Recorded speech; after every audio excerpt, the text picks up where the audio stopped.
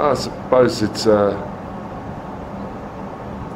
made a point when Robbie Coetzee got a red card, how I feel about red cards. I don't think 62,000 people paid to see a 15 versus 14 game. So the player can get disciplined afterwards, and I'll stand by that, especially if it's not out of the law in the sense that that's a kick or in the face or a punch or dirty play.